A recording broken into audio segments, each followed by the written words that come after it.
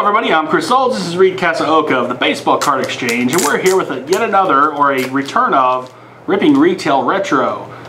Up for grabs this week, 1979 Topps Baseball. Now this says $55 a pack. Is that an active price or in the ballpark price that you're aware of? I think it's much higher now. Higher, because that one of the things I was going to ask you is it almost seems like 80s wax is getting expensive now. It is, and it's definitely carried over to the 70s. The unopened product is just on fire lately. So I was lucky enough to get my boss to give up a couple packs to let us open. So this is the home of the Ozzie Smith rookie card primarily. We're looking at 12 cards per pack. Can you give them the rundown on what to look for, like for seals and the safety measures for inspection? Sure. When you're looking at vintage packs, the first thing you want to do is look at the seal. And when you look at the seal, what you want to see is with the hot roller mark that went right over the wax. Kind of a consistent. Kind of melted together. So it's going to look shiny, dull, and shiny. And that's where you can see the mark went over it. So it's like a little... You can see a little bit of darkness on this one. I can't get close enough because we're doing a little different here, but you can see a little bit of black on there. Yeah. So it's like these two little lines. So the pack isn't actually sealed all the way across. Just in the middle. It's just in the middle. And then you want to look, if this will show up on the camera too, you look at the corner folds. Yep. Make sure they're tight. A resealed pack, it's very tough to refold those corners correctly.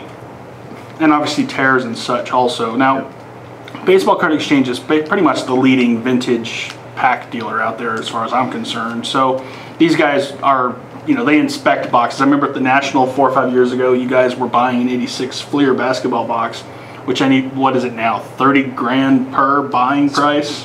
26 grand, something like that? I think our sale price now is in the $30,000 to $35,000 range. Back in the day, it was only 9. But they were inspecting the box to make sure it wasn't tampered with right there on the show floor at the National. So here is 79 Topps. We'll go ahead and tear in. I'm sure we'll have a little more vintage chat on some of these other videos. We're going to do 10 weeks or 10 different sequences. I don't know if I'll do them weekly or a couple times a week. I would not recommend eating the gum, although I don't think this one's... just kidding. I don't think it's that bad. But here we go. It didn't even break when you dropped it. All right, I'll go... Let's just go pack by pack. Let me see if I... Okay. First off, on the back, I have the Houston Astros team card. We're doing this a little backwards here, so I'll be a little awkward getting my cards shown. Bob Shirley. There we go. Everything's backwards because we're doing this via the viewfinder. Randy Stein. Dave Rader and Al Bumbry. I feel like I'm crooked on the camera here.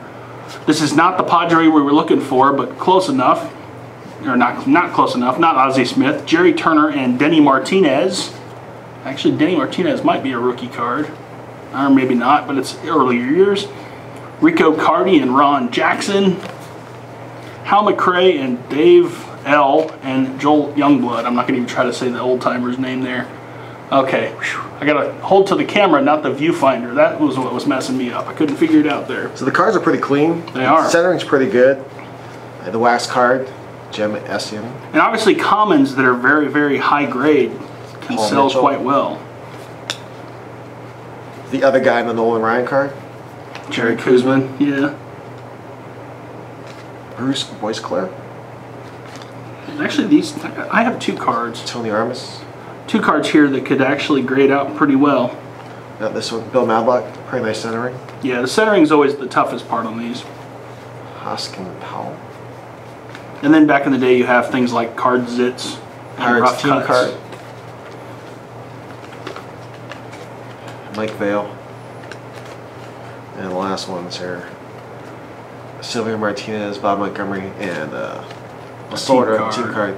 There you go. Yep. So this is a kind of a high risk, high reward kind of a situation. For $55 a pack or higher, you're looking for that key card in that kind of fresh condition, because overall I think the Ozzie Smith is the only card in the set that actually tops that raw. Right. Do you find a lot of like wheeler and dealer types buying single packs, or is it a more casual group, or maybe both? I think when packs get to this kind of price and there's a high upside for graded cards and for 10s, it's not just the casual collector anymore. It's the person who knows that there's going to be a lot of upside. Pretty solid. That if they're going to open it, they're really gambling that they're going to end up with, you know, $2 in commons. It could happen, or definitely. you know, a $500 10. Exactly, and actually, because of registries out there, I mean, a high-grade Joe Youngblood could still get you $20-30 if it's a 9 or 10 type card. Exactly. So obviously this one was the wax stain, so not the best example, but that's how it rolls. It's a little more higher stakes gambling than the original. What were they, like 35 cents, or not even 25 cents a pack? 25 cents a pack, right? Yeah. So that was our first Rippin' Retail Retro video, 1979 Topps. We're gonna have several more here coming soon, and I'll be wearing the same blue shirt in all of them because we're filming them all on the same day. So until next time, I'm Chris. This is Reed. Just keep ripping.